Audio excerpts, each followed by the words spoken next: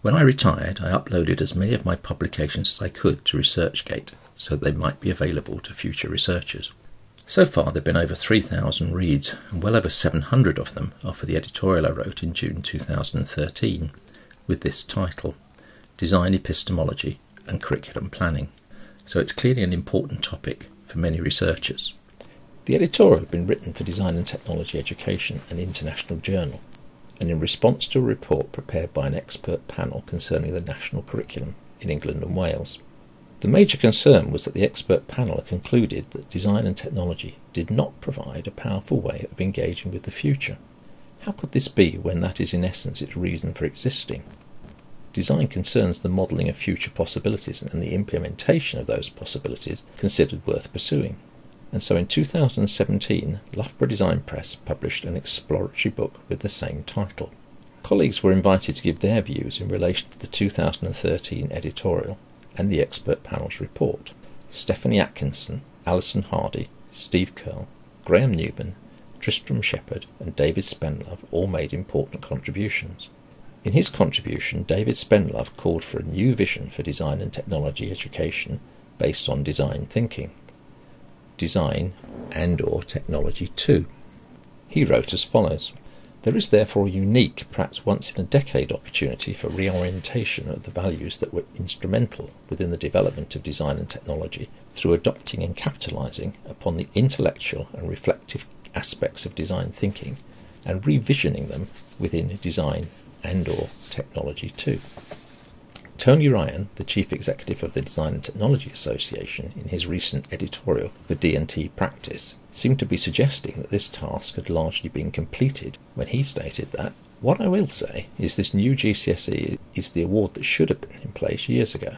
It's academically demanding, challenges students to develop their subject knowledge, while at the same time working on a set of skills and attributes that once learned and mastered will stay with them and serve them throughout their lives, and accurately mirrors the design thinking that takes place in business, industry, and indeed in life."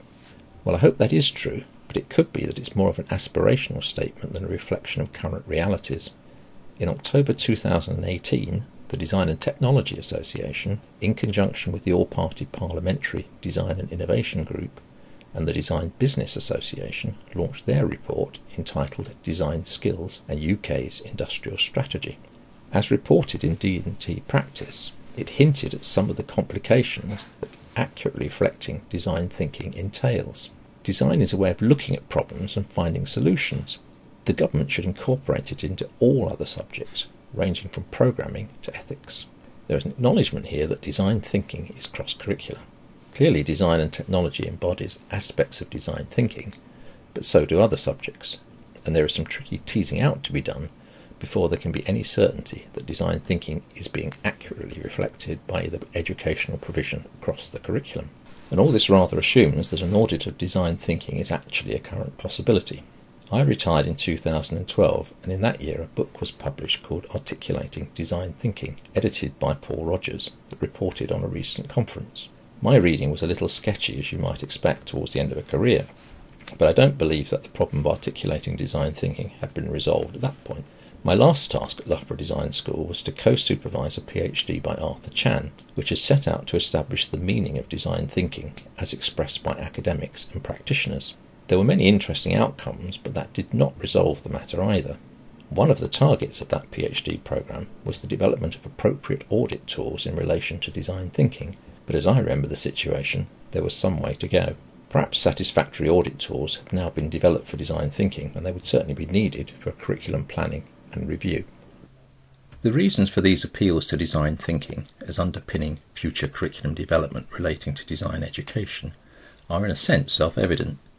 But can anyone actually explain clearly what they mean? Design and technology is so often presented as a process-driven subject that draws on the knowledge base developed in other curriculum areas that has come to be seen as of secondary importance, almost by definition. It's hard to complain about the conclusion the expert panel reached that design and technology should not be part of the core curriculum, if its major epistemological focus is repeatedly claimed to be applying what is learnt in other subjects. This all gets a little easier to grapple with if modelling is chosen as the point of departure for analysis rather than referencing a or the design process or processes. The fundamental role of modelling and its relationships to designing and graphicsy need to be understood. The human capability to create and use mental models to act on the world and imagine future possibilities, to design, was at the heart of Ken Baines' seminal book, Design Models of Change, the impact of designly thinking on people's lives and the environment. Ensuring its publication was a key reason for the establishment of Loughborough Design Press. The seminars that led to this book provided the backdrop to the work of the PhD research students who were members of the Design Education Research Group towards the end of my full-time academic career. Xenia Danos and Chen Sube were both working on research related to graphicsy, although in very different areas.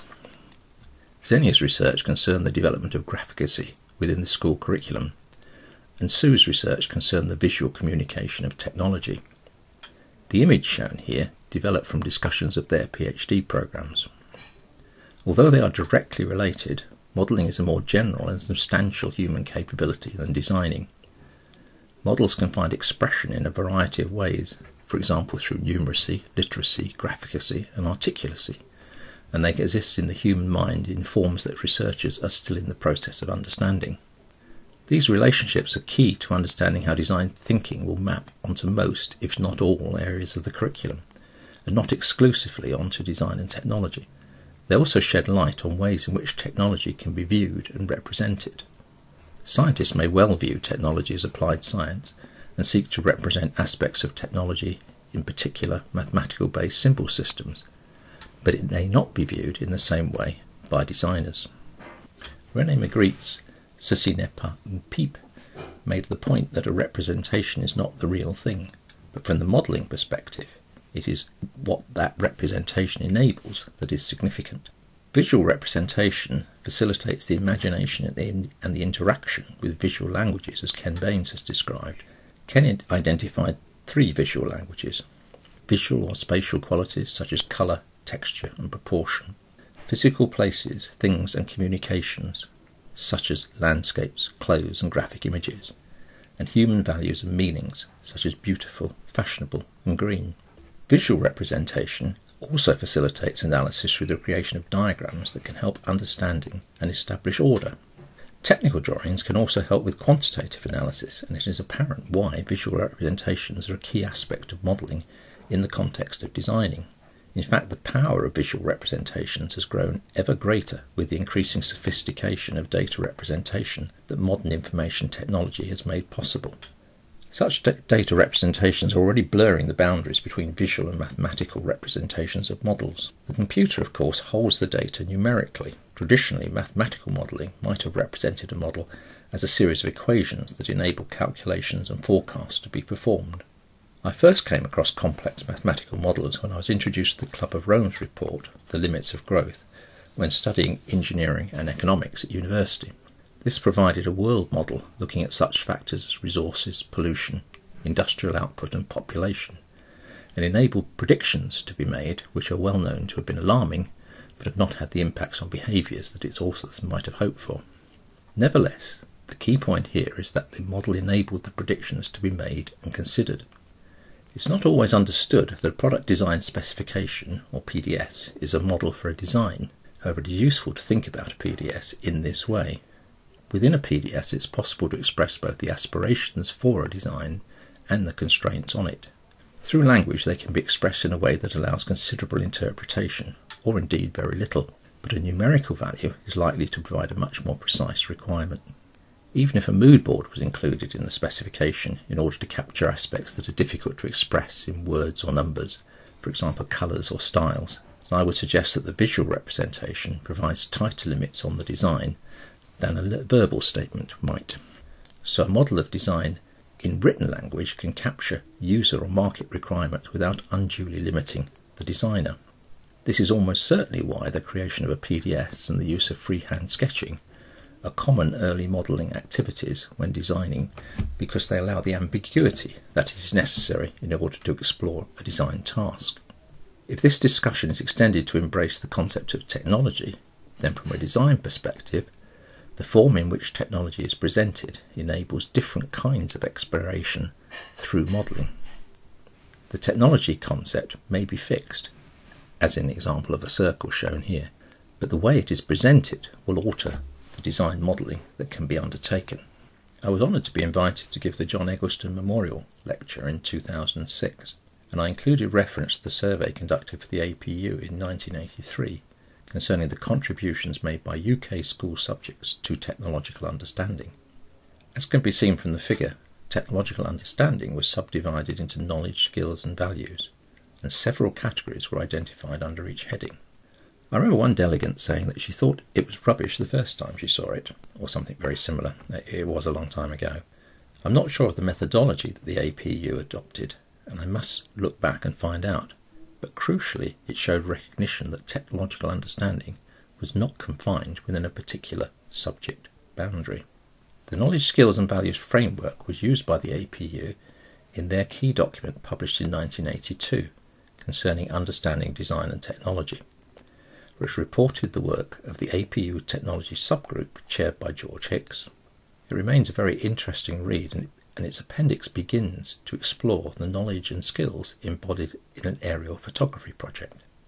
I joined Loughborough University in 1984, and this was part of my background reading when I was reflecting on the nature of technology for design, or more fully, technology for the purposes of those engaged in designing.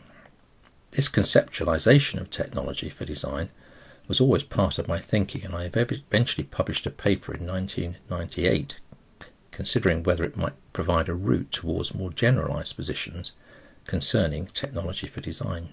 The intention was not to consider technology in general, as trying to generalise too far seemed likely to defeat any hope of reaching a consensus, but it was a model that had gained some traction both in my own research and in framing theoretical discussions with my research students.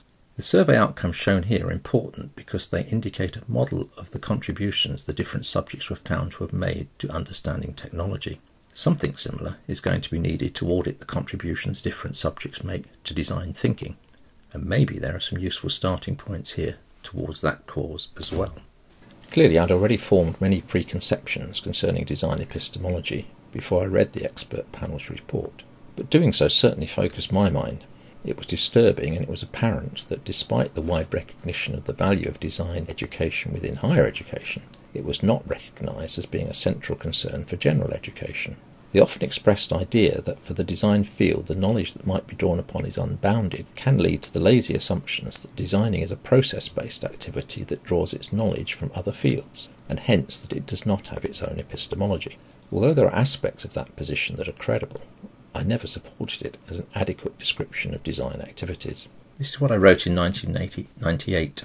Individual designers operate within a particular design area, and it is possible from the design activities in that area and its products to identify knowledge, skills and values which it might prove helpful for the individual designer to acquire.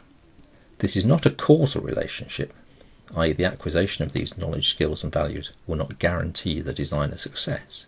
Neither is it an exact relationship.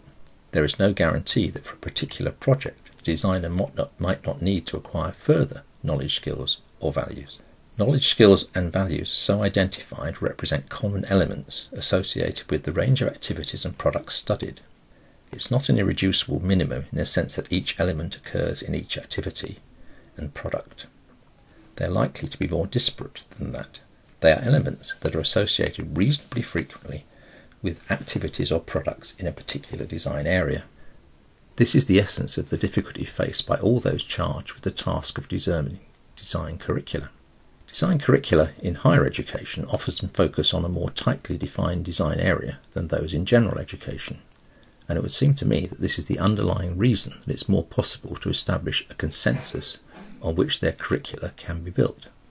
I have also had personal experience of different ways of knowing. I've worked as a research engineer at the Welding Institute, and each project was undertaken by a research engineer with an academic background like mine. I'd studied engineering as an undergraduate and welding technology as a postgraduate, and a welding engineer who had served a full apprenticeship. It was quite apparent to both me and presumably the management who provided the working structures within the organisation that these different ways of knowing led to different ways of thinking about a problem. I had also been working on the polymer guitar project, and I was fully aware that Rob Armstrong had made 600 or 700 guitars at that point, and now over 900, essentially all different and all successful. He knew exactly what he was doing and was able to advise us on the polymer guitar project concerning such matters as material selection and strut patterns based on his wealth of experience. I recognised in Rob's practice what others have called purposive pattern recognition. Rob Armstrong clearly fully understood technology for guitar design, although he might not be able to articulate it in the manner that a scientist might expect. The 2013 editorial was founded on three elements: the 1982 APU report on understanding design and technology, Vincenti's analysis of technology for the purposes of aeronautical design, and, as Ken Baines reminded me, the work of Vitruvius concerning Roman architecture.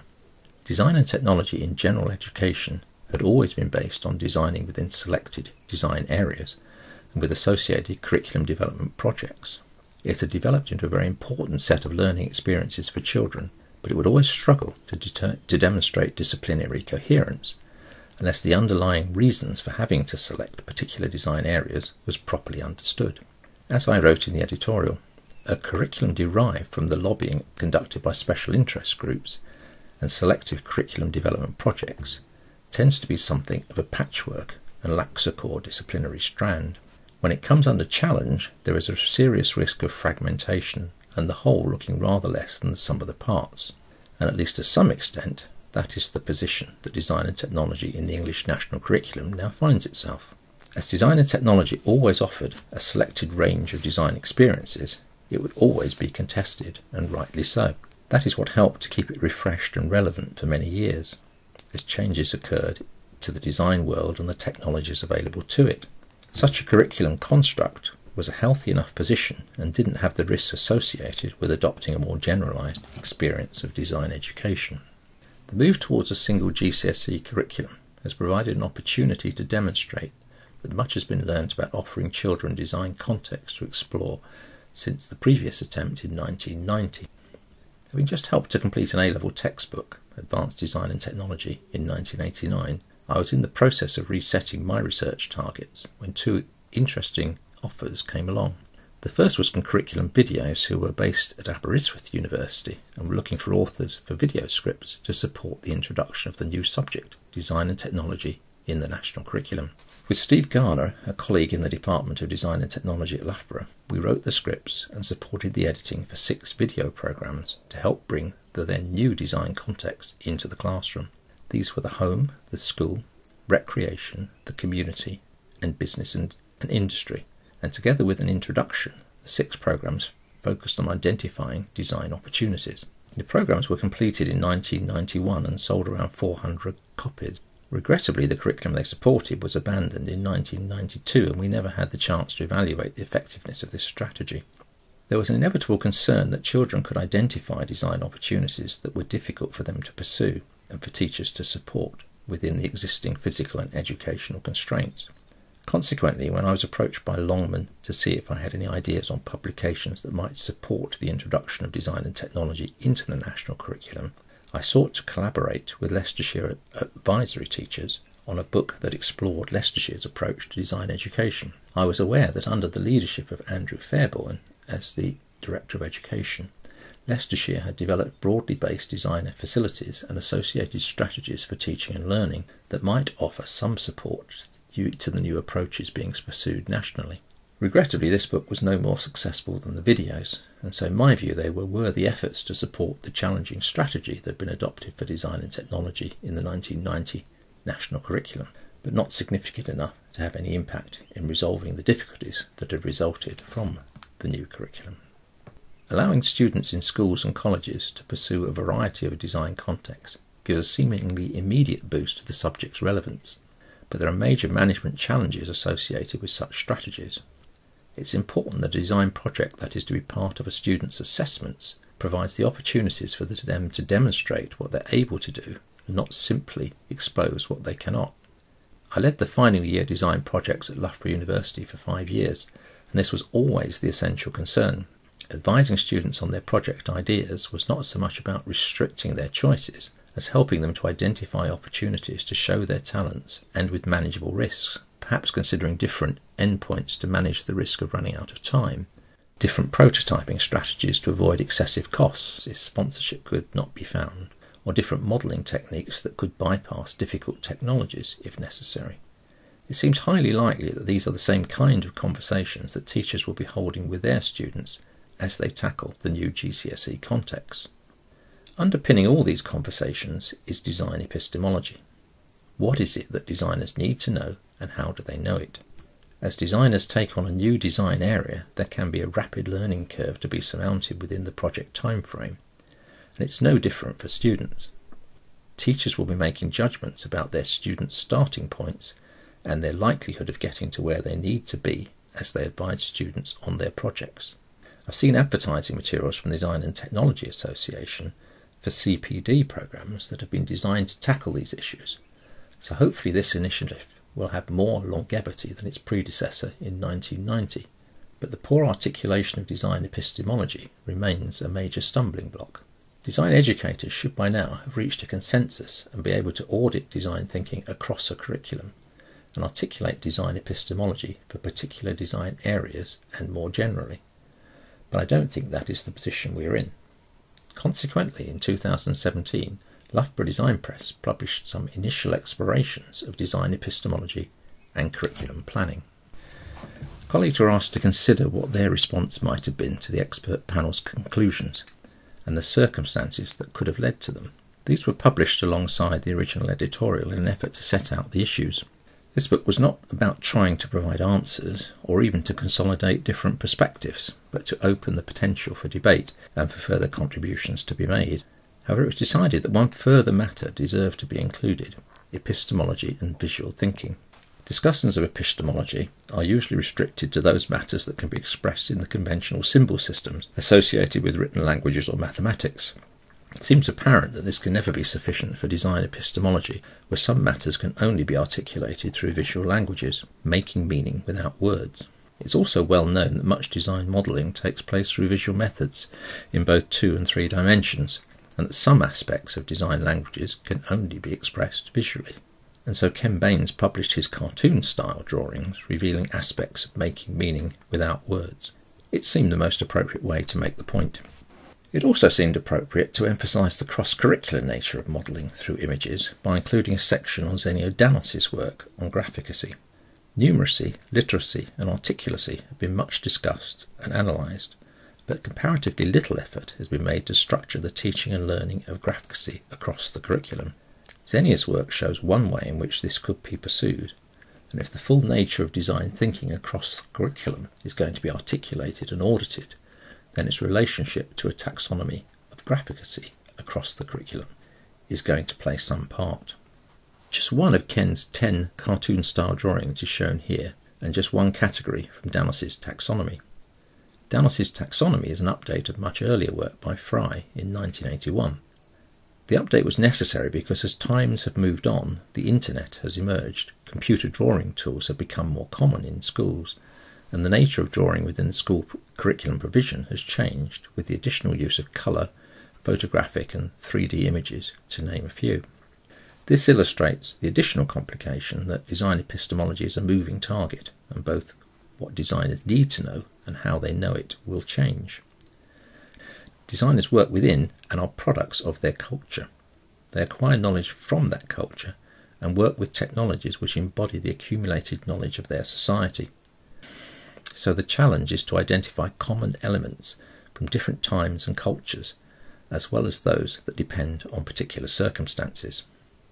This does appear to be problematic, but it is the kind of research that will shed light on the human capability to design, the part it has played in human evolution, and the ways in which the changes in human culture have influenced this capability.